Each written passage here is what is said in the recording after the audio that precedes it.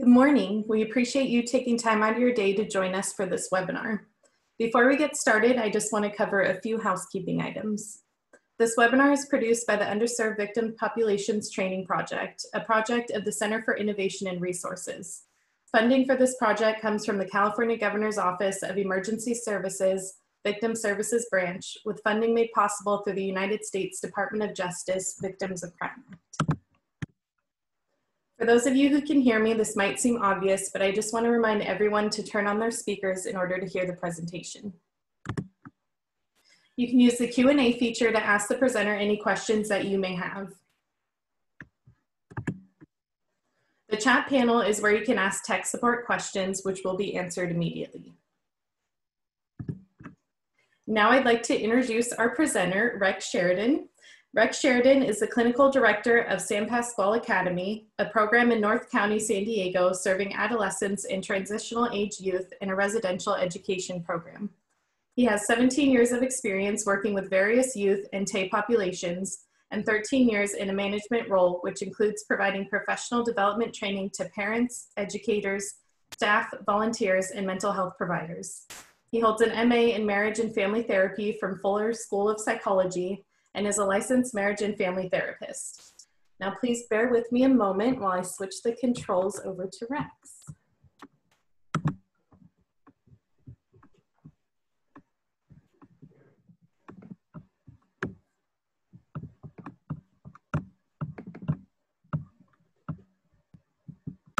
All right, does it look like we're up and running there, Emma? Perfect, yes. Awesome. Good morning, everyone. It's great to be with you this morning. I know that these are unique times. I'm sure all of you, like myself, are getting used to doing work and training and everything else in a different way. So thank you for joining us this morning. It's a privilege to be with you. Thank you for the nice introduction. I've had the privilege of working with T.A.Y populations for the better part of a couple decades now. And I've had the chance to work in mental health settings, school settings, with caregivers, with educators, with other professionals. And so it's such a pleasure to be here with you this morning. Just a few things to start off as an introduction. Just wanted to say that I'm humbled to be here with many of you. There's so many of you, as I looked at the list, that have a variety of experiences out there. And usually in trainings when they get to be live, I'm able to learn and take a lot from the audience as well. But thank you so much for all the work that you do, especially during this time when there's already challenges for our T.A.Y youth, and now even more so during these times. So just wanted to take the opportunity to thank you for each and everything that you do. Also wanted to talk about the fact that this is a 90-minute presentation, and actually the last 15 will be more questions. So obviously we're just doing some overview. Hopefully for all of you, there will be things within this presentation that are review and good reminders. But also I'm hoping that there's some things that we've added that can be really nice addition to what you're doing. The slides will be available, so I like to tell you that at the very beginning because I know that there's sometimes some very meticulous note takers, and I'd love for you to just be able to engage and listen and know that you'll be able to have all of the slides afterwards and kind of look through them at your convenience. Just a little bit about the title, Discovering the T.A.Y Way. Wanted to talk about the idea of discovering has been my journey in terms of working with this population. It's an ongoing discovering of how to work with them, how to understand, and then also adapting to the changing of times as things change. And we're going to talk a little bit about that in the presentation. Also, I wanted to say that there is, although the title says that, there is no one T.A.Y way. I just wanted to make note of that. There's a lot of ways to work with our T.A.Y, and there's so many individual differences and diversity amongst this population. And so I just want to make sure that that was said. I'm not trying to say that there's one way, but it was a nice rhyme and something that we can spend a little time on today.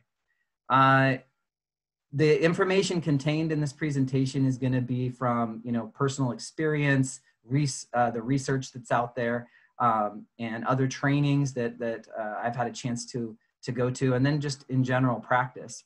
but a lot of it's also from trial and error, just making the mistakes that we all make working out there and then trying to adjust as needed. So with that, that's a little bit of an overview.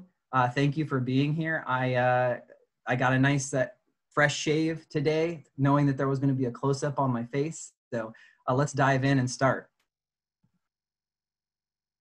I wanted to first start with a little activity. So what I'd like you to do is just look at the screen that I'm sharing with you, and I'll give you just a second, and I'd like you to tell me how many squares that you see.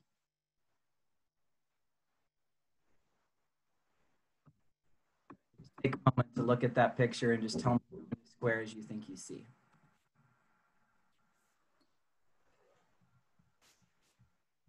We've got 16, 17, 20, 18, 27, a good variety, 30.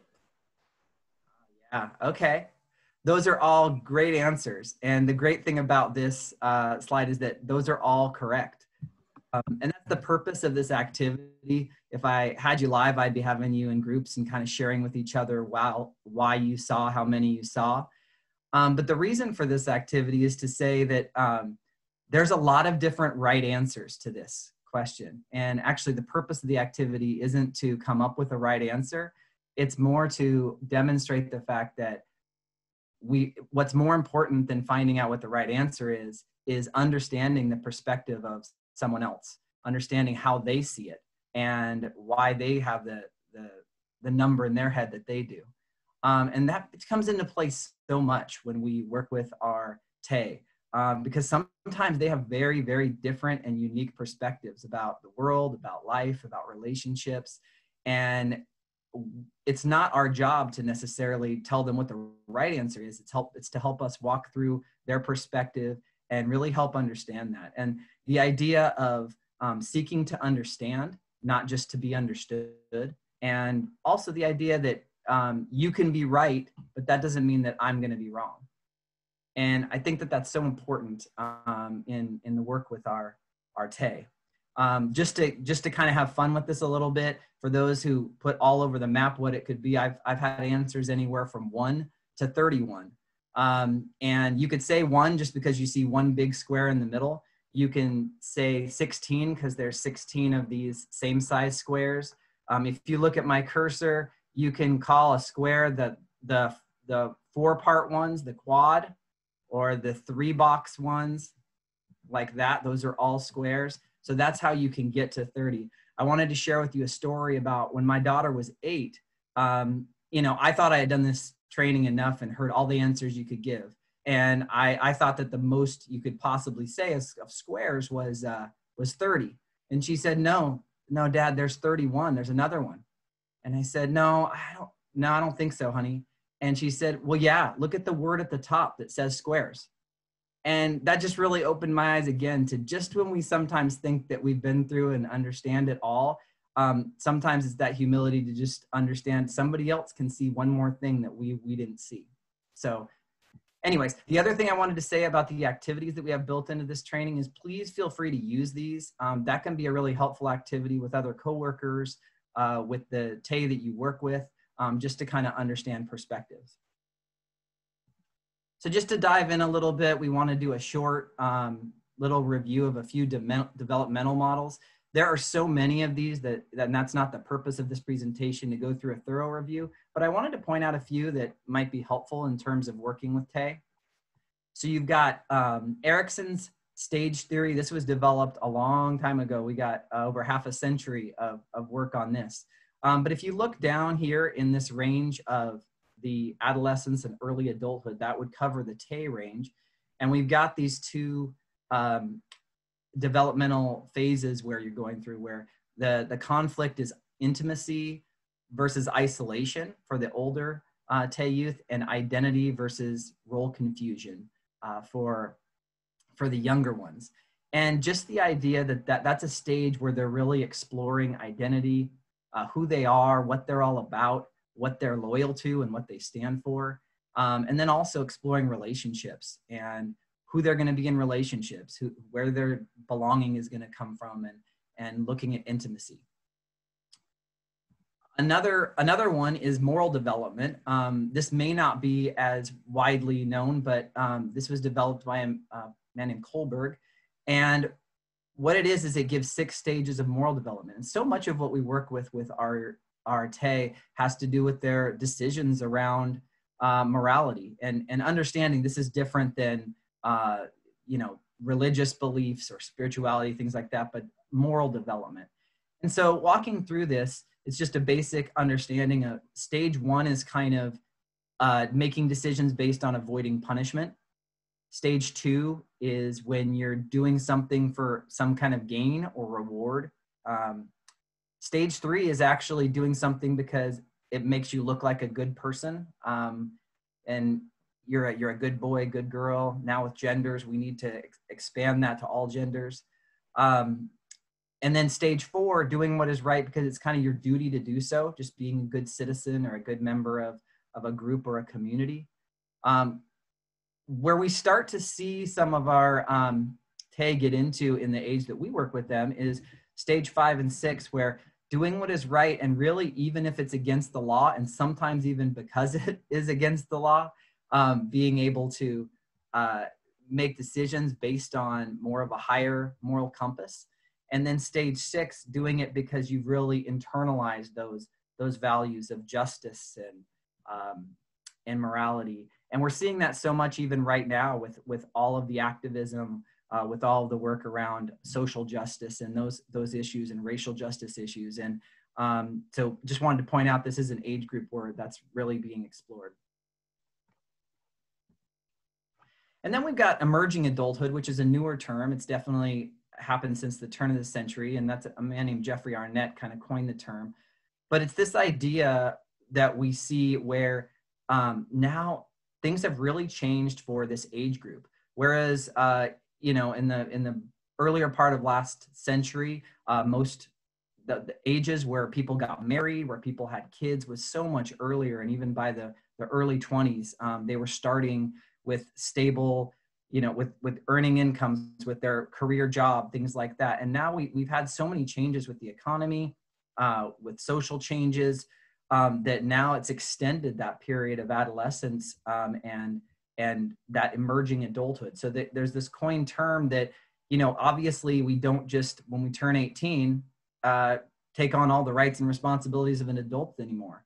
And in fact, our society isn't really set up that way anymore because there's a push for continued education, all those things. So you have this period that goes on where it's delayed a little bit, the start of families, career, jobs, all those kinds of things. Oh, sorry, didn't mean to do that. But there's 5 areas: identity exploration, instability, self-focus, feeling of being in between, and a sense of broad possibilities that kind of mark this time. Some of the things listed below there in terms of the impact, there's increased options for this age group. Some people choose to explore more education, some people travel, some people, co-live, cohabitate, all those kinds of things. But there's so many options, but also there's increased pressure for income, especially living in California where the standard of living is so high. Some residential instability where there's constant movements in where they're living. And then increased dependency, so a longer period of time for those T.A.Y that may have the fallback of being with a caregiver or somebody who can support them during that time. There oftentimes is more dependency and not taking over the full rights and responsibilities of adulthood.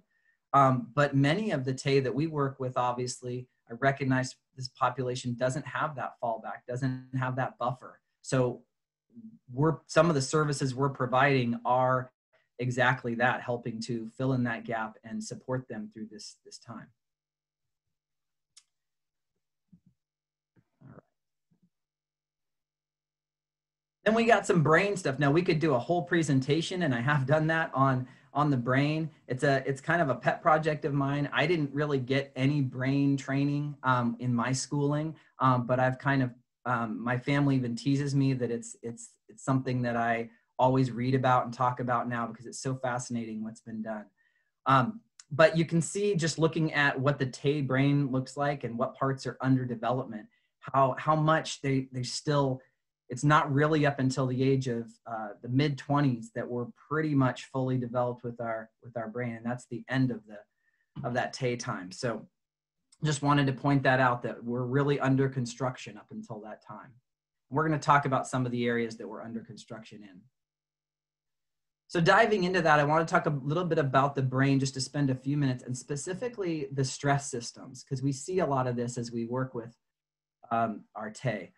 So what I'm going to do is I'm going to hold up my hand. I would encourage you to follow me along with your hand because it helps kind of set this learning for you. So our brain. So it's intended to be a brain that looks like this: tight, connected, interconnected. So this area in our wrist and palm that comes up, this would be like the model of our brain stem. And this has all the parts that are kind of unconscious that we don't have to think about, that affect our body and just the breathing, the heat regulation, all those kinds of things. But it has a very important area in it called the amygdala. And the amygdala really picks up all of its information from the senses in the body, and really is the one that has to do with our stress system and activates our stress response. It picks up on when there's threats to us, and then it responds accordingly. The thumb is kind of the midbrain, or our limbic system. And this is our emotional center. This is where we have all of our big feelings and emotions. But obviously, when you think about the emotions that we have that are tied to memories, there's a strong connection between our memories and our emotions. So this area crosses over both sides of the brain. And it's this primary concern of this part is seeking pleasure and avoiding pain. And then we've got the fingers that come down over the top, and this would represent the forebrain, the part that you usually see when you look at the model of a brain. And the most important, or the most active part of this is right behind the nose here. There's a little area called the prefrontal cortex. And that area controls so much of what makes us human, of what gives us that higher level thinking. I listed much of it here. And one of the things I wanted to point out is that this part develops later in our lives, and actually develops into our 20s. It continues throughout the lifespan. So that's why you have older populations, are encouraged to take on new experiences, to do crossword puzzles, to swim, to do things that activate, because it continues to need to stay sharp. But what I want to point out is that this does continue to develop through this T.A.Y period, and primarily it develops through relationships. And that is so important because the roles that we have in our T.A.Y's life and the relationship that we have, what we model, how we come across, how we communicate, those are things that work at the molecular level to help develop their brain and help set them up to be ready for the challenges of adulthood. So I just want to encourage you that no matter what role you have, that part of what you do is so important, and the relationship you have with them is so important. Not just the task that you get done with them, but the relationship between you. So here's just some of the functions of the prefrontal cortex. As you look through that list, I'm sure that it covers most of the areas where you work with T.A.Y, where you negotiate, you have insight, you build empathy, develop morality, adjusting their behavior and planning. So many of those things are exactly what we're working on with them. Whether you're a parent or caregiver, whether you're a mental health professional, in law enforcement, an educator, these are the areas that we're really trying to develop. So talking a little bit about flipping our lids. So if we have a brain that's supposed to be tight like this, and this is when we're fully functional and active, what happens with stress, and then even more with trauma, is in a sense, this smoke detector gets set off. So we sense a threat to us, something that is stressful. The emotional pressure starts to build underneath here, and this thumb is trying to put pressure against the fingers. And there's all these chemicals, catecholamines and others, that are released when we have this stress reaction. They're putting more pressure and making it harder and harder for my fingers to hold down and hold in place this system. And the upstairs brain, this area right here, tries to calm it down. But sometimes, especially when it isn't developed yet, we pop our lid, and our T.A.Y pop their lid. And what happens in that is obviously literally our brain doesn't come off the stem, but we lose the connection between the thinking and rational part of our brain and the part that is activated emotionally. And so some of those higher level abilities to think and reason are lost. And that's why sometimes when we talk to our T.A.Y during that time, it seems very unreasonable, very flippant, not able to kind of engage in that process. And we really have to wait for the body and the emotions to calm down to be able to have a better reaction. And it does calm down in two different ways. Either it calms itself down, and that will happen through the skills that a T.A.Y has learned to be able to manage this, or it happens by connecting with someone else who has that control, and they kind of tap into that self-control and regulation. Sometimes we play that part, and then sometimes we're trying to develop that within them so they can do that for themselves. Just a few things here listed about how we kind of get a grip and control ourselves. You see that guy hanging off that cliff. That's so amazing. To do that with one hand and to be able to hold that position. But the idea that no matter how strong, no matter how developed our regulation is, nobody can hold that position and hold that grip forever. And so the importance of keeping all of our fingers strong, because if even one finger is lifted off of that and not able to hold on, we're going to lose our grip. And so just looking down the 5 fingers there that are kind of representing how we keep a grip, our body, there's some days when we just know we're not feeling our best. And this goes for our T.A.Y to help them learn that and how to support themselves. And also for us as we work a very stressful and sometimes challenging job, we can lose our grip. So are we connected, and are we aware of how our body is doing? Our mindset, whether we're in relationships that are supportive to us and helping us through this time. What's our level of insight? Are we building our insight through, all of you are by attending trainings and learning as you learn, but how are you developing your insight and your self-reflection? And then staying connected to your purpose. Why did you end up being in this role in the first place? What's your purpose? What's your vision? Is there a bigger picture to that? And when you are disconnected from that, it's very hard to do this work. When you're connected to that, it's so important. All right, so jumping into some strategies for communication. All right, so another little challenge here. I'd like you to think about a song, a piece of music that you either really like or you really don't like, and maybe list it, send it back in the chat here. And what would happen if you took the music out of that and it was just the lyrics? What would happen to the meaning of that song? So I'll take a minute to let you respond.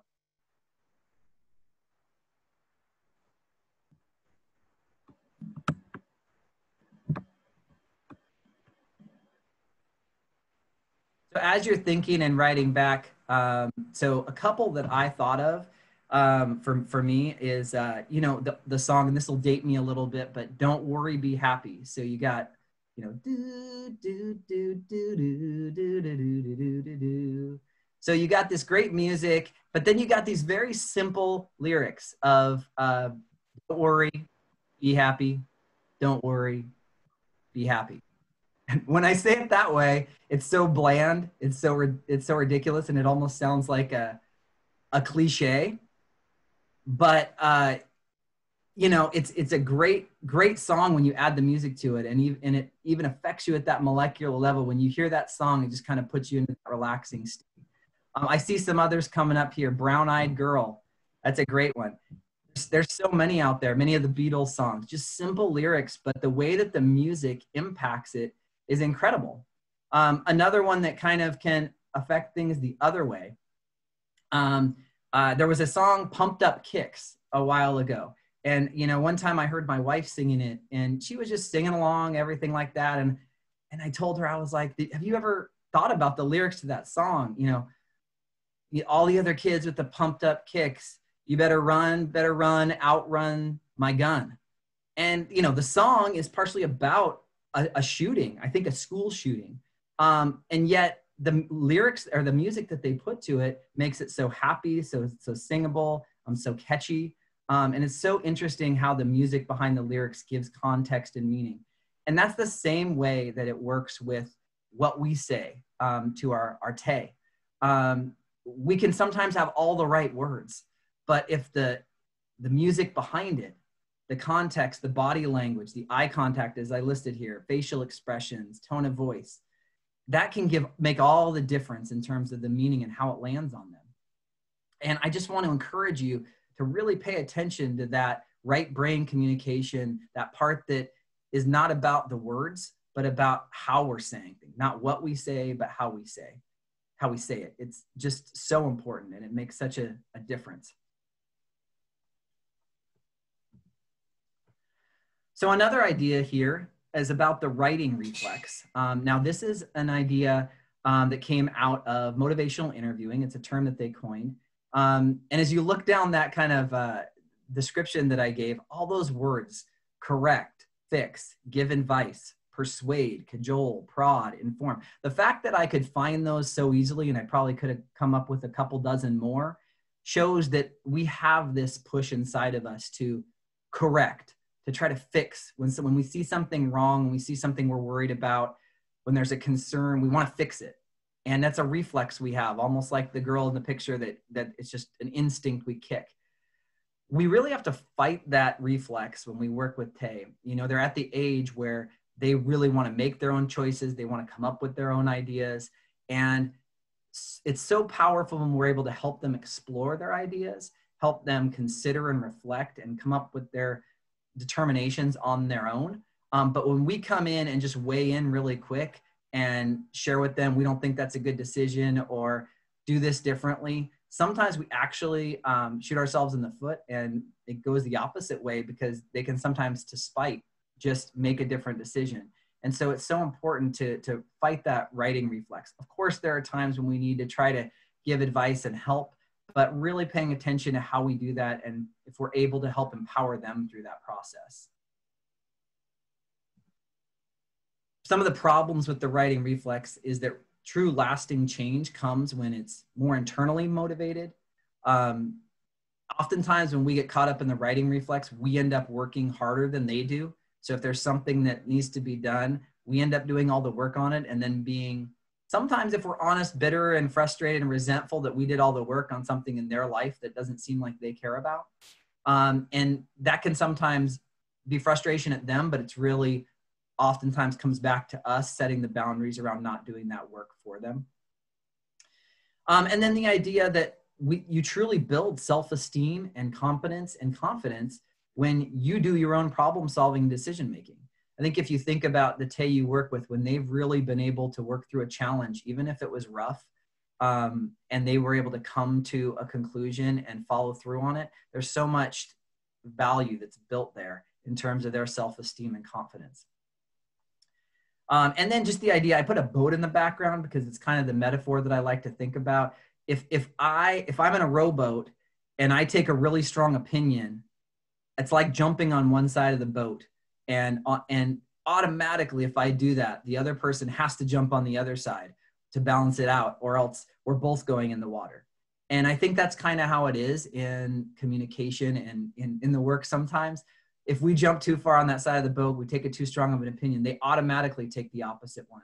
And so just paying attention to that is important. All right, most of you have probably heard of OARS. It's an acronym for open-ended questions, affirmations, reflections, and summaries. I'm going to assume that most of you know what those are, even if you haven't heard of the acronym.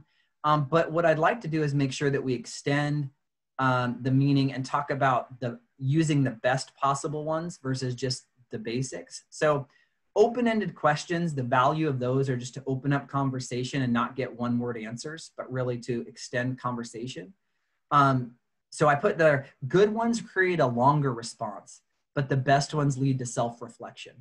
So yes, you can get a long way by just asking questions open-ended, but when we ask it in a way that, that leads to self-reflection, that it really has them thinking about, okay, what do I really think about this? Those are the best ones. In terms of affirmations, the idea of praising or affirming the T.A.Y that we work with, it's so important to do that. Good ones sound like a compliment, which is very important and helpful, but the best ones are specific and unique. I think that's so important to make them specific and unique to that person, because it personalizes it, it helps create a connection, and it's not just good jobbing somebody, it's really pointing out what they did and the reason for that affirmation. Reflections. So reflection, basically, like you're looking in a mirror, it's a way of helping someone to understand how you saw or perceived what they said or how they came across. So good ones will demonstrate that I heard you. The best ones say I know you. So the idea that when we really give reflections, getting past just I heard what you said, but I really get what you're saying. I get where you're coming from. And if I don't, I'm asking more questions to try to understand where you're coming from. And then finally, summaries. Good ones cover the main points. So it's the idea if someone's talked to you about something, you really want to summarize it at the end to show that you've listened and you've kind of gotten what they said. And good ones cover the main points, but the best ones succinctly link themes together. So if you've really heard some strong themes coming out, oftentimes when somebody's talked about something, they might not, for instance, be aware of their emotions about it. So if we give a summary at the end saying, yeah, it really seems like that's confusing. And it really seems like because it's confusing, it's leading to not knowing what choice to make. That can really help connect us with them and actually help them connect with themselves about things that they may not realize. Body language. Have some fun pictures in here. I'm not going to spend time on this whole slide and all the pieces of it, but just to point out that this slide just is a combination of a lot of books around body language and all the different parts of our bodies that can reflect certain things. Just to give an example, I'm sitting here looking at you. I'm trying to lean a little bit forward and show that interest and that engagement. If I was sitting here, and I'll back up a little bit, and I had my arms crossed and things like that, that conveys there's actually something in between me and you. That's a little bit of a disconnection. And while I might not mean to convey that, sometimes that's what others are picking up on it. And body language can be so important.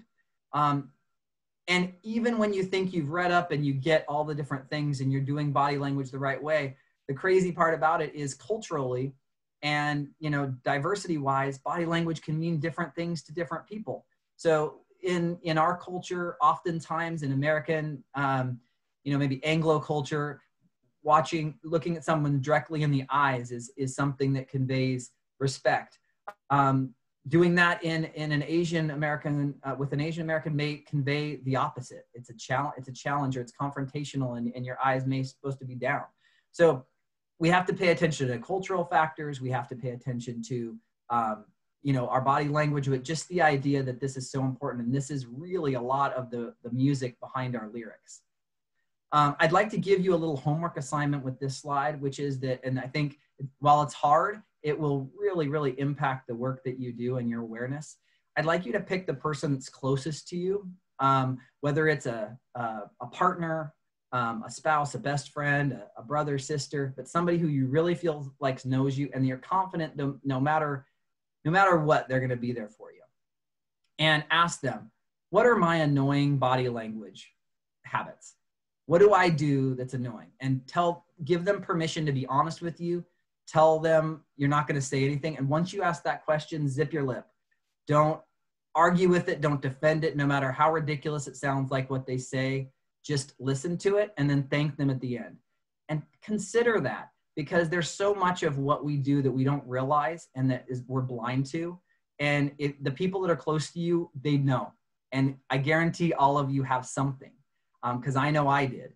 When I asked my wife this, she told me about my RBF, right? Which for those of you who don't know what that is, the resting bitch face. So I really have to intentionally try to smile and do that, because my natural face is something that looks like I'm too serious or angry. So it's important to be aware of those things, because they can convey a lot. A little bit about humor.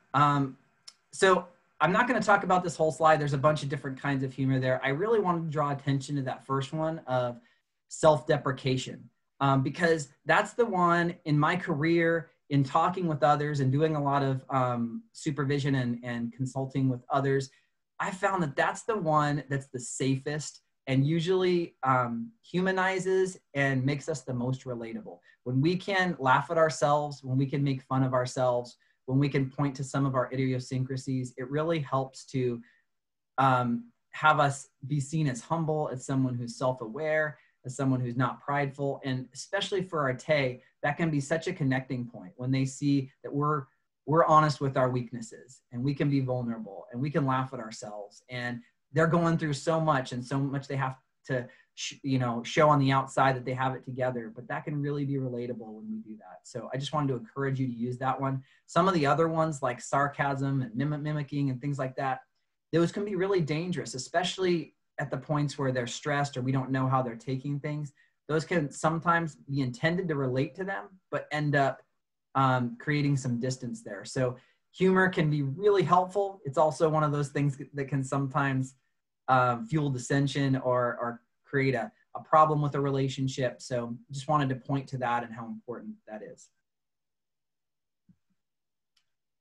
All right. A little bit about the shifting of roles. So I want to talk about, before I dive into these next few slides, the fact that in a very short period of time during that T.A.Y age range, we go all the way through this series of roles that we might play in their lives, all the way from many times early on in that, controlling most of what they do and most of what's going on, all the way to not even really having much of an impact, or being more of a person on the side that supports them through something, but that isn't directly making any decisions anymore. And that's a hard process for us to go through, especially those caregivers, those people that have the deep relationships. But for any of us, it can sometimes be hard to adjust to losing control. And for our T.A.Y, it's a hard process too, because they want the independence, they want that control, they want to take charge of their lives, but oftentimes maybe they're not quite ready to make some of those decisions, or they're not making good decisions. And again, we go back to that righting reflex of wanting to support them through that. But how do we do that? So these next few slides are going to talk about that. So the first position that we can be in is the driver. So you've got, I think of this picture, and I don't know if this is true, but a father and a son, he's driving him around. It looks like everybody's happy. Everything's under control. The dad's making the decisions and in control of the whole situation. And that oftentimes is where we start with our youth, or with our T.A.Y. And sometimes our T.A.Y. even try to put us in that position because they don't want to be the driver. They want somebody else to make the decision, someone else to be in control. And that can be a catch-22. Sometimes that means that better decisions are made and things go smoother in the beginning. But oftentimes down the road, that can also mean that they haven't learned how to make their own decisions, or they even blame us for the decisions that go bad. So that's a really important role, but one that we have to be careful of. The next one is the passenger. So you've got a daughter here, or the way that I picture it, a daughter and a mom. The mom's in the passenger seat now, and she's still directing, pointing out where to go, maybe what to do while she's driving. But in the end, she's not in full control. The girl makes the final decision, is in the control, but she has a very active role. The next slide is a backseat driver. And I laugh at this one because obviously I have to put together these slides and find these pictures.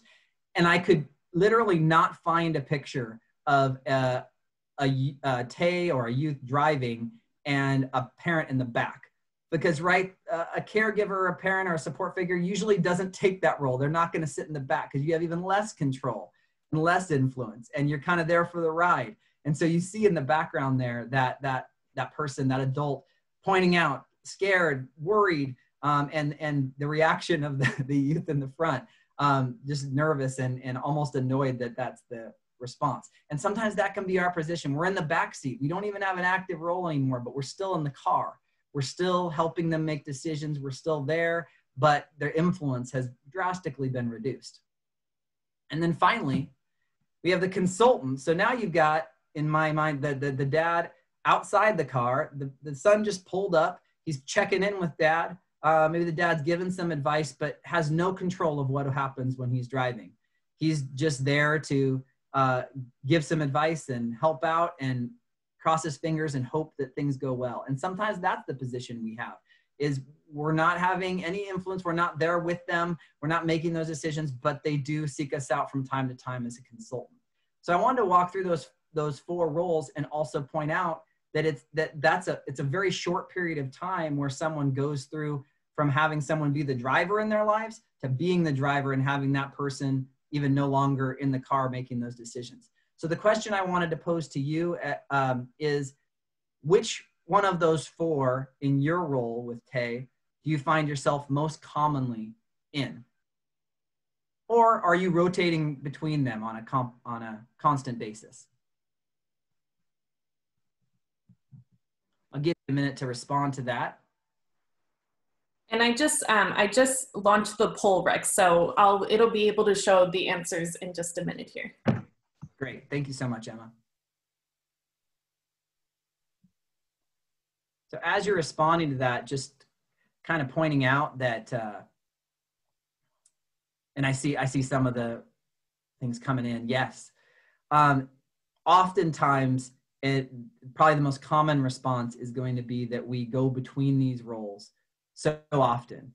And I don't want to point out that one role is more important than the other, or that we all should be at the point of being consultants if we work with the older T.A.Y or anything like that. Really, the reality is oftentimes we're rotating in and out of these positions based on the need. Sometimes we may have a T.A.Y that's having a mental health crisis or some kind of a trauma, and they're not in the position mentally or psychologically to be able to make the big decisions. And so we step in and we may be in the driver's seat for a little bit.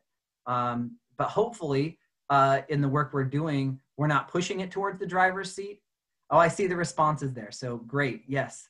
I see that consultant is probably the biggest role that we have, which is great because that's where our T.A.Y are making the decisions and learning those things. But it can also obviously be scary and nerve-wracking for us as we let go of some of that control and let them make those mistakes. Sometimes they're huge mistakes, life-changing mistakes, or not even mistakes, but life-changing decisions. And those are hard things, but yes, we do rotate in and out of those roles. And this is also one that can be a helpful one to talk about with the T.A.Y that you work with or the coworkers you work with, just to make sure that you aren't getting locked into one role and that you're able to adjust between them. And even talking to your T.A.Y about, where do they see you? Do they see you in the passenger seat? Do they see you as a consultant? Where do they want you? And where do you want to be? Those are helpful conversations to have. All right. This is just a video I wanted to point out. If you have the chance to watch it afterwards, Brene Brown is a great researcher. And the reason I love the work that she puts out is it's not just great research, but the way that she presents it, whether it's through a TED Talk or some of the interviews that she's done, has just been so incredible and relatable. And she breaks down very challenging and complicated concepts in such a user-friendly way. So I would encourage you to, pretty much everything I've watched of her has been remarkable and very helpful. This is one on compassion and boundaries. And the reason that I'm recommending this one is because it talks about the connection between compassion. And we're going to talk about compassion fatigue in a minute. But the idea that the compassion we have is so important for the T.A.Y that we work with. But if we don't set our boundaries, if we don't have boundaries and set those, that oftentimes that's one of the main things that can make our compassion limited.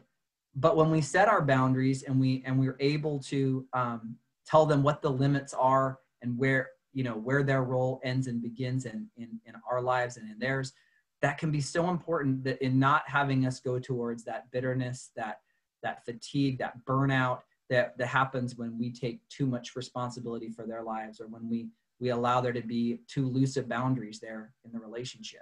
So she has a great way of putting that, way better than I ever could. So I just encourage you to look that one up. It's easy to find on YouTube. So compassion fatigue. I'm sure most of you have heard of that. You may have even been through a lot of training on this area. But I wanted to point out that this is something we really need to pay attention to as we work with T.A.Y, because anytime we're working with those in a very stressful situation, in traumatic situations, which is probably most of the T.A.Y that you're working with, we take on that second hand as well. It's almost like being around secondhand smoke.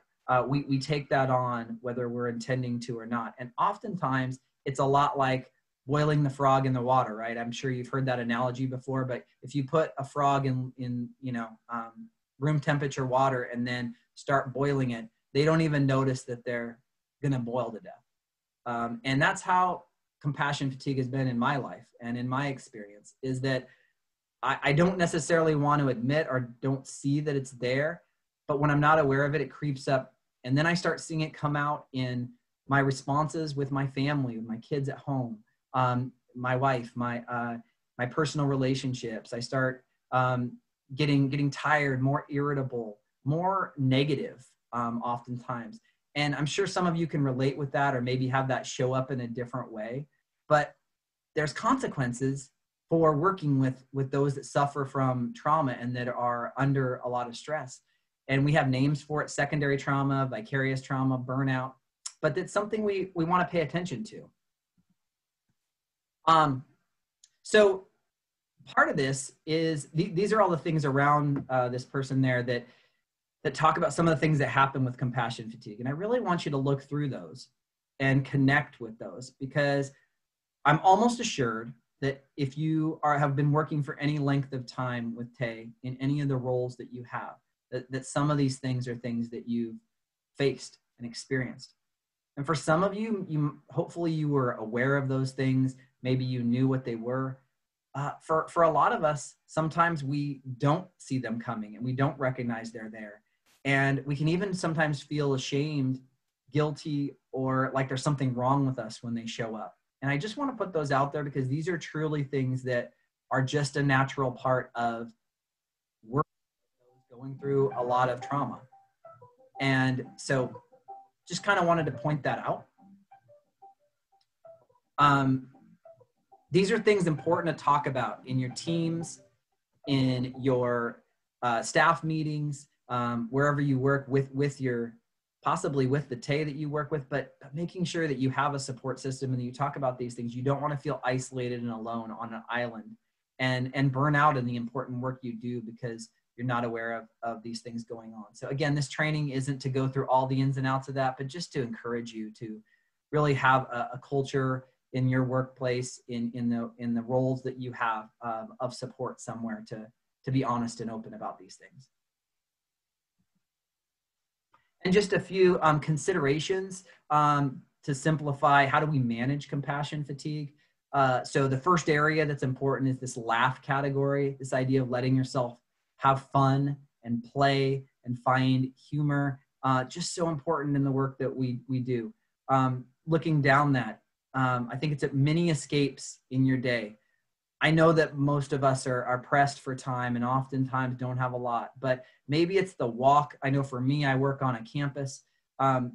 Maybe it's the walk from one place to another, or the drive to work, or the short space between a meeting or a session. Being able to take that time to whatever your position is in terms of being able to find those mini escapes. Some people will meditate. Some people will do the breathing. Some people engage in an activity that just helps them to calm down. Prayer. There's different things for everyone, but just making sure you know what those are and doing those. And then also using humor as a form of kindness to ourselves and others. We talked about self-deprecation before, but being able to laugh at ourselves, laugh at situations, so important to be able to get through that. Thinking. The next area, making sure our mindset is in the right place to avoid the compassion fatigue. Oftentimes with compassion fatigue, our thinking process, those rotating thoughts that are happening in our head that oftentimes are very negative and cynical, we need to be aware of those and try to make sure that we are adjusting those so that they're not too distorted and that they're not too negative, and that we can have a balanced view. And then finally, the cry part. And this isn't just, some of us don't cry. I like to tell people that I cry through my sweat glands. One of the things that I learned a long time ago in doing this work is that when I work with T.A.Y and I take on some of that trauma, I have to get it out physically. And so for me, I've learned that I have to have a very intense exercise or physical routine at the point where I'm laying in a pool of sweat at the end of it in the morning or in the evening, because that helps get it out of me. That's how I cry. For some of you, you may actually cry. Some of you may cry through putting together a piece of music, or you know, spending time being vulnerable with someone. There's lots of ways to do that, but I just encourage you to have that at your disposal, to try to do those things on a regular basis.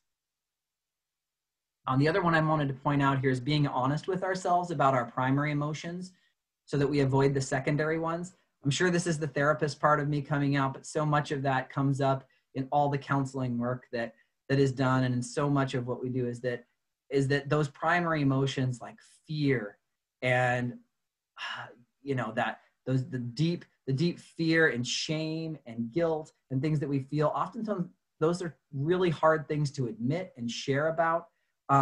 But if we don't, and we're not aware of those things, they come out as secondary emotions: the anger, the jealousy, the frustration, the irritability. And so when we're able to be honest with ourselves and others about those underlying emotions, it actually makes us stronger, not weaker. All right, and then moving into the section on T.A.Y skills here. So emotional intelligence. This is probably, you know, everybody knows about IQ. Most of you have probably learned about EQ. This could be a whole training, but just pointing out some of the ones on the bottom here that are really active for our T.A.Y. Self-awareness, the ability to be reflective, to think about the choices we make, to think about who we are, to not just act on impulse, but to reflect. So important. You know, some of the educators and mental health professionals out there, the idea of learning mindfulness, whether that's through meditation, whether that's through just simple practices that can bring people back into the present moment rather than getting lost in the past or the future or other situations. Those skills are so, so important for their learning. The awareness of others and empathy. You know, many of the T.A.Y that we work with have had to survive for most of their lives, and they haven't necessarily had the luxury to think about others, because they've had to survive themselves. And you see so much resilience in so many of them that have had to care for siblings, have had to care for other people in that process. And many of them have very deep empathy, but sometimes that empathy needs to be developed a little bit. And so the idea of awareness for others' needs, and they're at that age where they're learning how to be in relationship. And really a lot of times the permanency and the quality of their relationships are going to depend on their ability to be empathetic and connect with others and not be in an egocentric place. And so the natural tendency of this stage in life is to be selfish, to focus on the self. And so those things we can do to really give them that level of empathy for others and point those things out can be so important. One skill to be able to do that, just as a side piece, is to be able to talk to them, you know, asking questions that are what if or what else questions. So like a what if question would be, what, you know, somebody else they know went through something, and we ask them, what if that was you that went through that? Or what if you were them? Putting them in someone else's shoes. What else could you have done? What else would you have done if you were in somebody else's position? What do you think they're feeling right now? Or how do you think they felt about that? It's so much safer as humans to talk about other people rather than ourselves. And so oftentimes in the work we do, we can get, if we're asking them about their feelings, we sometimes get a grunt or not much of anything. But if you ask them about someone else, they can oftentimes connect with that. And that's okay. If that's where we need to start, that's okay, because when they connect with others' feelings, they're also simultaneously connecting with their own. Self-control, just that idea of discipline. I like to think of discipline as the ability to do things that we don't want to do, but we need to do, or to not do things that we sometimes want to do. So that idea of building discipline into our lives, so important. And then the understanding, having that big picture perspective of what's going on and not just getting lost in the trees for the forest, but being able to see, you know, okay, this decision that I make now is going to impact all these other things down the line. That's just an example of thinking in the future. Or this decision that I make is going to affect my relationships this way, or my roommates this way, getting them to think about the big picture. All right. Resilience is a term that's so popular right now. I can't tell you how many trainings I've been to where resilience is a hallmark. And I just wanted to point out, because when I think of resilience, I used to think about it like, okay, just the ability to get through hard times, to be able to take a hit and get back up and keep going. But there's a lot of nuances to this. And I wanted to point out a part of this that was really helpful to me when I started looking through some of the literature around resilience. Because obviously resilience is just such an important factor for our T.A.Y, and many of them have it already built in. They've been through incredibly difficult circumstances and have come out the other side. But I just wanted to point out that keeping an eye on resilience really also sets a tone for how we work with them. So 3 different kind of models of resilience or ways that we build resilience. So the first one is this compensatory model, this idea, and I put it as vitamins. So this is the idea that we take vitamins for the purpose of kind of bolstering our immunity system to be ready to make us more strong so that we don't get sick, or hopefully. So this would be akin to the promotive factors that we set up for our youth, or that are already built within them. Those pre-existing traits and skills and qualities that allow them to thrive in the midst of adversity and risk. And many of them, I'm sure when you think about the T.A.Y that you work with, you can think about many of the things that they already have. That strength, that communication, that ability to read situations, whatever that might be. But we can also build those skills with them. As we work with them, we're building some of those skills, and not just in times when it's reacting to a situation that's happened, but it oftentimes can be more helpful to work on those skills when they're in a position to be able to learn them when they're not in the middle of a crisis.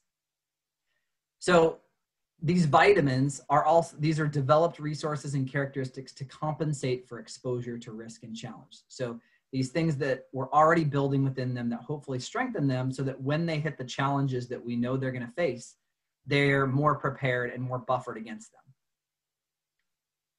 The idea from this model is that they lessen the impact because of the immunity that's kind of already been built. So the next model is a protective model, and this is more akin to antibiotics. So we take antibiotics when we already are sick or starting to get sick, and we're trying to respond to that, trying to feel better, trying to get rid of the sickness. So this is a lot like the protective factors that we do. And a lot of our programs are really heavy in this area. We're built around being able to do work in crisis to help recover and to get them back on track. And that's an important part of this.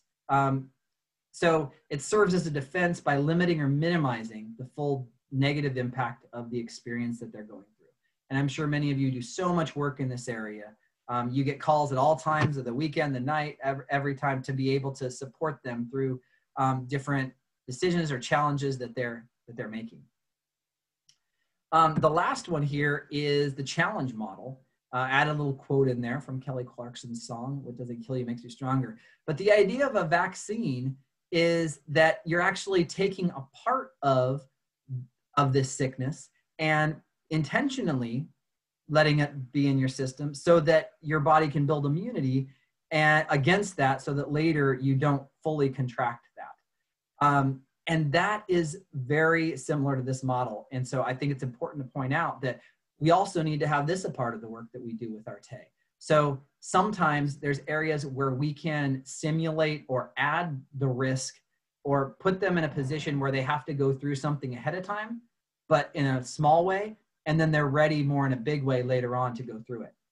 And that is really important to be able to do that. And I would encourage you in those 3 models, most of the time, if you look at your style personally or the program that you work with, you might find that it's more heavy in one area. Oftentimes, the heaviest one is this protective model, where we see these challenges come up and we're set up to help them recover and respond to it. The problem with being only working out of that model or heavily out of that model is that it oftentimes creates a dependency where they go through things, we get them through it, they recover, but they haven't necessarily built the skills to be ready to handle that the next time. So then they're coming back the next time for that same support. So the first one and the third one of the vitamins to build immunity against them, and also the vaccine, putting in some things that are challenging ahead of time so they're more prepared. Those are parts that I would like you to consider, and hopefully you can maybe add that to some of the work that you do with them if you are not doing that already. And if you're already doing that, more power to you. Congratulations. You're a very progressive program then. All right, experiential learning. So we're going into this. The picture I love personally. So this is an area, I started surfing later in life, later than most. Most of the people that I surf with have been surfing since they were, 5 or 6 years old. And so they have a tremendous advantage on me. There's a lot of fear and discomfort and things like that I went through when I first started learning. But this picture is amazing. I wish that was a picture of me. Obviously it's not. That person has hair, but I so admire that, because the ability to be able to do what that person is doing in that picture is incredible. The skill and the practice that takes, the balance, the discipline that you've had to do, the amount of time in the water practicing. You don't just go out and do a wave like that without that practice. And you also don't go out and do that without the experiences over and over, thousands and thousands of times of doing it. You couldn't ever be in that position to do that by just having someone tell you, go out there and do this, and then go out and do it. It's those hours and hours of experience. And the point that I'm making with that is that it's the same thing with our T.A.Y. So much of what we're trying to work on with them, we have to have that experiential learning going on. In addition to encouraging them, supporting them, telling them how, it's really important to be able to go through those experiences. So there's a little quote there from Benjamin Franklin that I like. The experiential learning. So here's some of the ways that we learn. And I think that Emma's going to put up a little poll again here. What I want you to think about is what are the ways that you most commonly teach your T.A.Y. Do you lean towards certain ones of these as you teach skills and abilities? So I'm going to have that come through as we talk about this. So go ahead and respond to that poll. But the idea that there's lots of ways to learn things. So, one way is to just be told how to do it. I can tell someone how to do it. Some things are easy enough where if you just tell someone how to do it, it can just be like that. And they can do it right away. Another one, observing, being able to watch someone do something. That can be really incredible. And that's part of experiential learning, is watching someone else do something gives us the confidence and the ability to see someone do it and then feel more comfortable doing it ourselves. Being shown how to do it. So that's not just observing, but actually having people show us the parts, breaking down and doing parts of it with us. Another one is being able to be corrected. So as we're doing it, someone coming in and giving feedback and saying, oh no, this is how you do this, or this is how we do it better. Collaborating is another level of experiential learning, where not only are we being shown, we're showing them parts of it, but we're actually having someone do it at the same time as we do it. So we're doing it together or simultaneously. Then we have doing, which is, sometimes throwing you in the deep end and you're going to do it, and we're going to work through the issues as you do it. That can be a really powerful way to learn. Imagining. So the idea of mentally putting ourselves in the position of doing it. And so this is true in a lot of professional sports and professional things like that. When people are learning, they imagine, they visualize themselves doing the perfect thing, and that can actually help with the skill itself. Questioning, asking questions about something so that we learn how to do it better. And then simulating. This is an important one. Sometimes we can't put someone in a position to fully do something completely, but we can simulate it. and by putting them in parts of the situation to increase their exposure to it. I wanted to just give an example. Early in my career, I was working with a lot of T.A.Y who were cutting or doing self-harm. And it was my responsibility as the mental health provider to help them with that process. And part of that was I made the mistake for a long time of going through this big safety plan and helping them come up with a plan of, okay, when you have the urge to cut, when you're feeling all these feelings, what are you going to do differently? And we'd come up with some amazing things: listen to music, take a shower, talk to someone, put myself in a position to be around other people so I'm not tempted, all those kinds of things. But what I was finding was we build this great plan, and then the T.A.Y were not following through with it. I come back later after they'd cut, and it was, yeah, I didn't do it, or I didn't think about it, or, I don't know. I'm not sure why I did that. And what I found was that was very, very powerful was that when I adjusted and started asking them, okay, hey, when you have the urge to cut and hurt yourself, and I start asking detailed questions like, where are you when that usually happens? Where are you in your house or at your school? Even like down to, are you in the bathroom? Are you in a stall in the bathroom? Do you go to a certain area? What do you use? And I found out more context about that situation. And then I adjusted. Instead of talking about it in theory in an office, we actually went to the exact place where they were most tempted to cut and to hurt themselves, and where they had built that habit. And in that space, we practiced other skills. Obviously, there were spaces I couldn't go to. I'm not going to go into the shower or the bathroom, but to go into the space where they are and be able to teach them, okay, when you're sitting here, when you're in that moment, what are you going to do? And when you walk through it that way and you practice it in the moment with all those things simulated, it made it so much more likely that they were going to do it. In fact, I found that they were so much more likely to do the skill that we were practicing. So I see the poll results coming up now. By far, collaborating, it was the biggest one that you use, which is a great form of teaching. Being shown is also up there.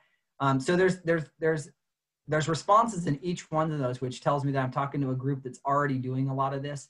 But what I would encourage you to do is look through that list and think about the ones that you might not be using yet, because there's a lot of options, and maybe options that you haven't yet thought of in terms of them being able to learn a skill in a different way. All right.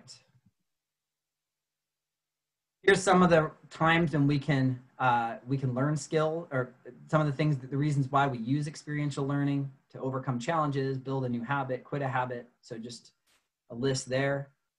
And then the last area we're going to go through that's so important is this practical decision making.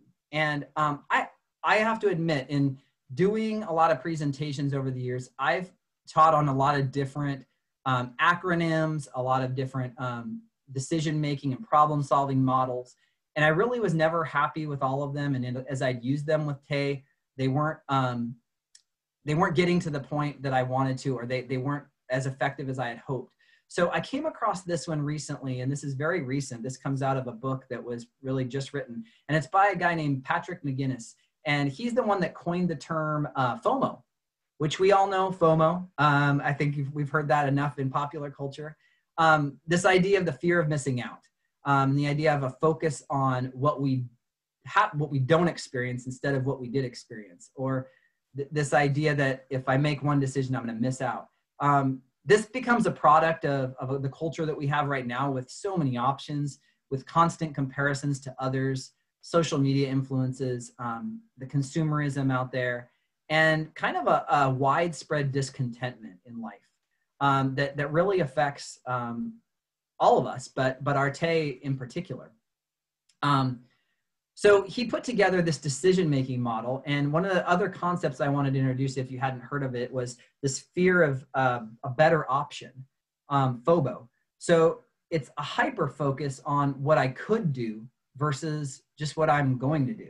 And this idea that no matter what decision I make, there's maybe a better option that I could have chose, or wanting to not even making a decision, because if I make a decision, I might be limiting the options or the opportunities that I have. And it can really be something that leads to analysis that leads to paralysis, that we don't make decisions, and our T.A.Y don't make decisions because of that.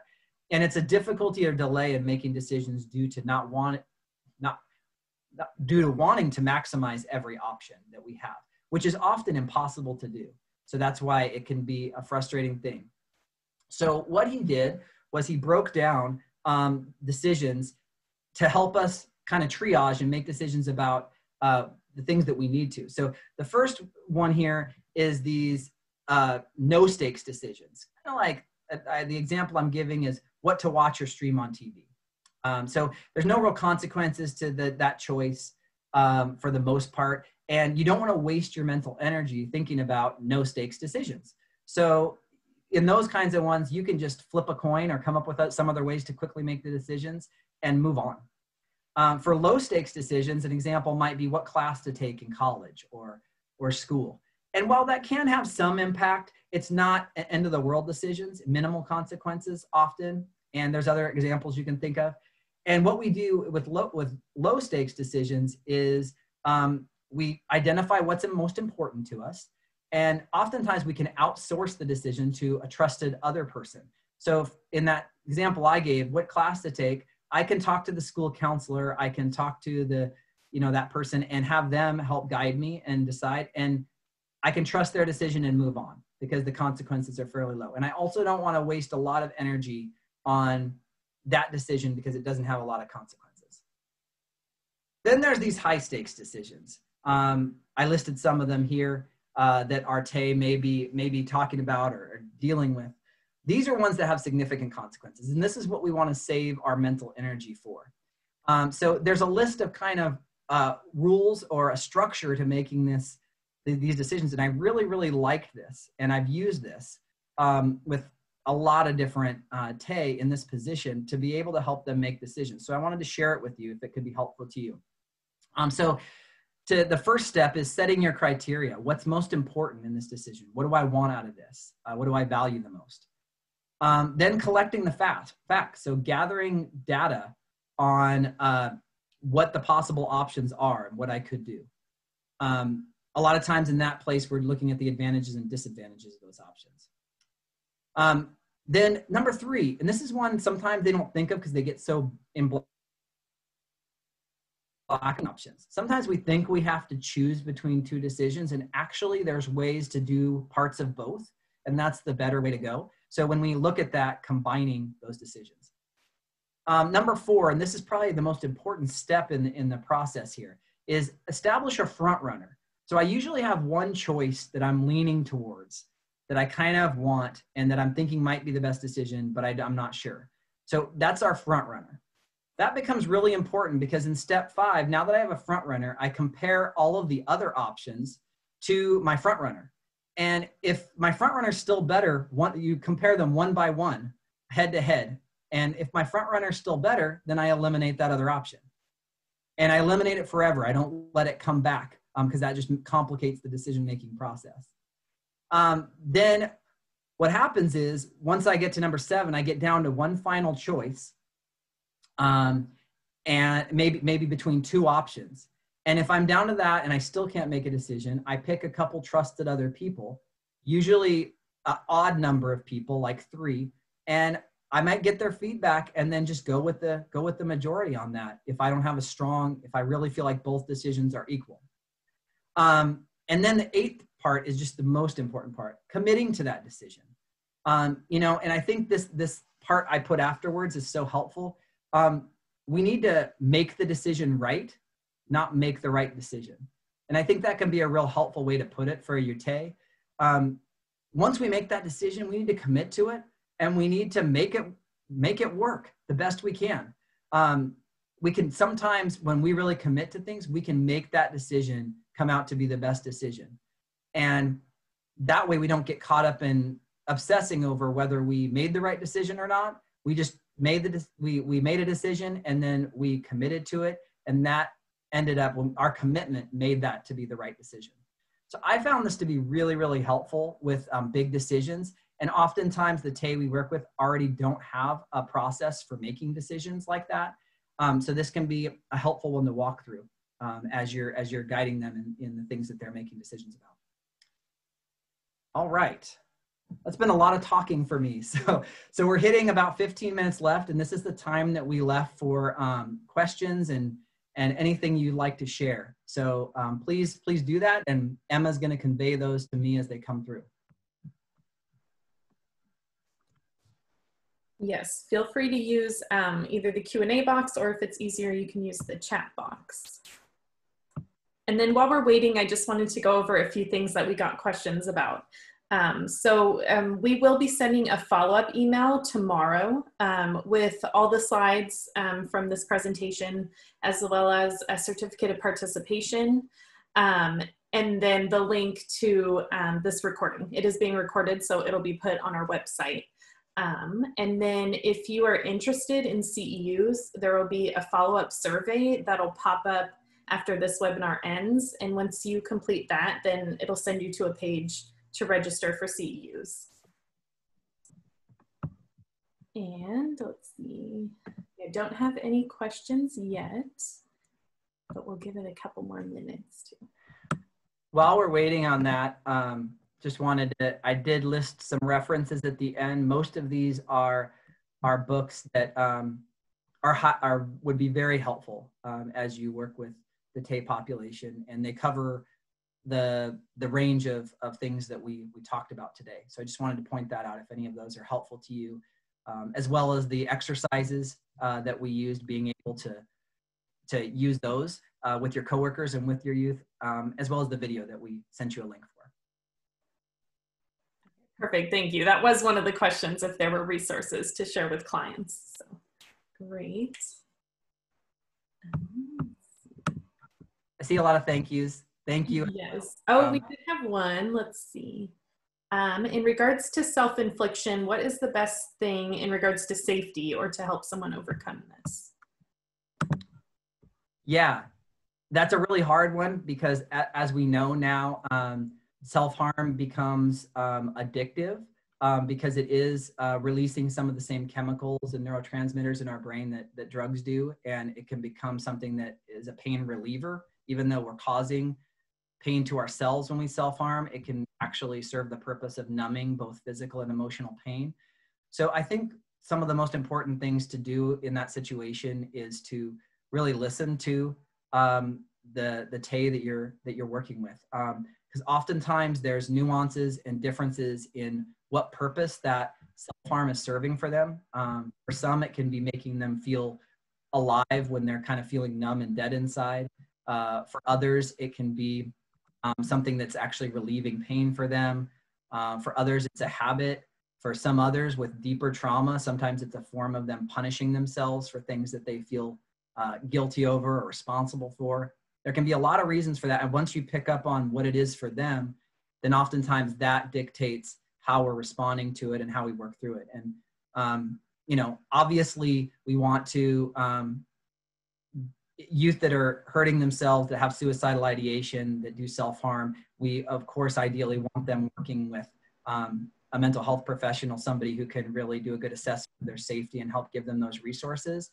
But as someone myself who is in the position of doing that, building a safety plan, building a realistic safety plan, making sure that they have individuals and groups around them that they can talk to and support them, making sure they have connection to a mental health professional, and then following through on the safety plan like we talked about in the presentation. That's the most important part, not just building one that ends up being a piece of paper or a conversation that you had that they verbally committed to, but really practicing the skills that you set up in that safety plan and getting their permission for you to let other caregivers, friends, others be a part of that safety plan for them so that there's some accountability there. Perfect, thank you. We do have some more popping up here. So let me see. Let's see, we have one that says, I understand this is a more general webinar, but I'm wondering how these different approaches can be used for Black transitional age youth or LGBTQ plus specific transitional age youth, since generally these are more vulnerable and underserved populations and need more support and even just reaching out. So are there kind of different approaches you would take? Yeah, and I mean, some of that is a whole nother area of training in terms of cultural sensitivity and the social justice pieces of everything that's going on. But I will say that most of my work has been with at-risk populations, minority populations, underserved populations. So this is built off of that group. And so the things that we talked about in here are very relevant to that group. But for specific situations, obviously you named some of those: LGBT, Black youth, other. I think that it's really important that we do those cultural sensitivity trainings and development, making sure that we're aware of some of the things that, like for instance, just a generalization, this isn't true in all cases, but many minority groups can have an adverse reaction to going to formal therapy or being involved in that. They may like to keep things in-house within the family, or maybe within a faith community, or using the people that they feel comfortable with. So we need to be aware of that and be sensitive to that as we work through it. Also, if we don't share the same ethnicity or background or culture as the person that we're working with, which many times we don't, probably most of the time we don't. And even when we do, we need to be aware of their uniqueness and their individuality, and not make broad generalizations or sweeping assumptions about how they operate based on what we think, but really listening and trying to understand where they're coming from. So I'm sorry that has to be general, but to get more specific, it would probably require a lot more time and a training. Great, thank you. Let's see, our next one was, how would you suggest helping the youth define no stakes decisions, low stakes, and high? I know I've had experience with T.A.Y youth feeling or believing a low stake decision is a high stake decision. Yeah, absolutely. And it goes back to the very first exercise we did with the squares, where oftentimes we see it one way and they see it a completely different way. And it's not about us trying to, help them see the right way. It's about understanding why they see it a different way and really helping them explore that. But it really, breaking down the decisions and this, what stake decision it is, it really is about exploring their perception of what the consequences of that decision are, and helping us to maybe share some of the consequences that we might be aware of decisions that they might not be thinking about. Because once you're thinking about the consequences of decisions, then you're able to decide, okay, is there really no consequences to this? Is there minimal consequences, or is there high? So if there's disagreement in that area, it really is just about the dialogue and helping share some of your perspective of why consequences for a decision might be higher or lower, and listening to their opinion about why that is, and hopefully coming to some compromises and having them learn from what they hear from you. Great, thank you. We have a couple more. Let's see, the next one is, how can I get the non-minor dependents to participate and stay in compliance in T.A.Y while also trying to meet their case plan goals for self-sufficiency? That's a really specific question, and one that I deal with and I hear a lot. In part, I want to be humble with that question and say, if I knew the answer, I would have a real gift that I'd be able to give you, and I'd probably have a different job to be able to do. The truth is that's the struggle we're really in, is trying to balance the compliance, balance their individual goals, and oftentimes those don't completely overlap. And I think it's important for us to acknowledge that. It's important for us to talk to that with our supervisors and managers and coworkers. And it's important to be real with our T.A.Y about the idea that sometimes we have agendas or things that we have to meet, criteria that we have to meet that may not go along with their plan.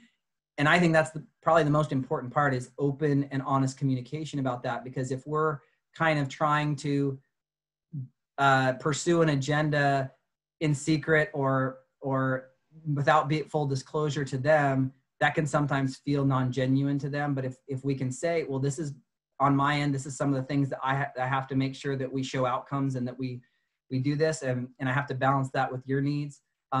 Being honest and open about that is the best way. But how to do that perfectly, I think we're all still trying to figure that out. So I just want to encourage you that we're all still figuring that out. Thank you.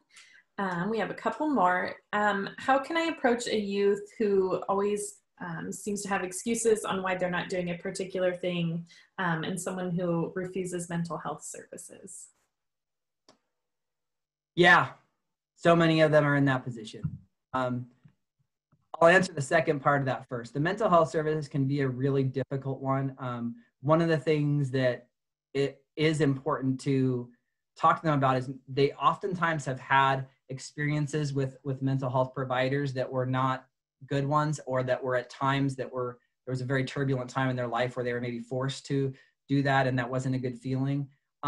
If you're able to talk to them about the variety of mental health services and the fact that some people don't sit on a couch for 45 minutes and just talk to you verbally. There are people out there that do art therapy, that do equine therapy, that do music therapy, that do movement and dance therapy, that are doing all kinds of creative things. And if we're able to hook them up with individuals that kind of fit their needs and make that feel better for them, then that can sometimes be a helpful one. And then the question just went away, so I didn't see the first part of that. If you could put that back up. Oh, But I'm sorry. that can be hard. The other successful thing I've had is sharing with them how I've been involved in mental health services. And I don't know, for all of you out there, if you have had that experience, I would encourage you to do so, just so that you can have the experience on the other side of the couch. But being able to tell them, hey, at times in my life, I've been able to go through this and it was incredibly helpful, and this is how it helped me. It creates a vulnerability and a connection to something that they might be scared or uncomfortable with, that may pay dividends. But some of them refuse anyways. So I know I answered the second part of that question. I didn't answer the first, but I don't have it up in front of me right now. So Sorry, yeah, it was just, so how would you approach the youth who seems to always have excuses about why they're not doing a particular thing? Oh yeah. Yeah, excuses are a big one, and they're going to come. And I think that really goes back to a couple of things we talked about today. What driver's seat are we in? If we're in the driver's seat, then they're oftentimes going to have us controlling those decisions and making excuses that for things that they didn't choose. So really putting them in the driver's seat and us in whatever role they're needing us to be in at that point, but helping them to make those decisions and empowering them to do so. And the excuses are going to come. They're going to be there. I think once we acknowledge that, we don't get as frustrated with them because it's part of their process of taking accountability for the choices that they make. But the excuses can be rough, and that's when we go back to some of the compassion fatigue stuff that we talked about, really reminding ourselves that we don't have to control that. We don't have to have them stop making excuses. We just have to do the best we can to guide them through that process. Great, thank you. And then I think we only have a few minutes, so we'll do this one last question, and I think it's pretty relevant to the times. So what has your experience been supporting you through technology, and how has that been challenging? Yes, it has been. I know every program is different. I know a lot of people are providing virtual services, virtual therapy, case management, all those kinds of things. My particular program is, because we work in a residential setting, we're in an essential service so we've been doing still face-to-face with the physical distancing requirements with that. So we haven't dealt with that as much, but we have dealt with it more in our population that has graduated from our program and are out there in the community. And we're right now right in the midst of doing that very thing, trying to collect the contact information, do the best we can to connect with those T.A.Y, figure out what their needs are. A lot of them have lost jobs, have lost housing. We're trying to support them and figure out what the resources are out there. So, it's a whole different world trying to connect with them virtually and doing that. They're oftentimes more skilled at it than we are. My staff is still having to get used to using that platform to be able to connect with our T.A.Y. So yeah, it's different times, but I think it's pushing us all forward, and it's going to make us better in the end and more prepared to deal with them in whatever way we need to. Great. Well, thank you. That about ends our time. So I did put my email in the chat box. If anyone has any outstanding questions, you can email me and I can get you in touch with Rex or get you some sort of answer to whatever question you have. So yes, thank you everyone for being on. Just another reminder, a survey will pop up after the webinar. If you could please fill that out. We use that information to give to our funders and to provide more trainings like this one. And then thank you so much, Rex, for being on today and for giving all this great information.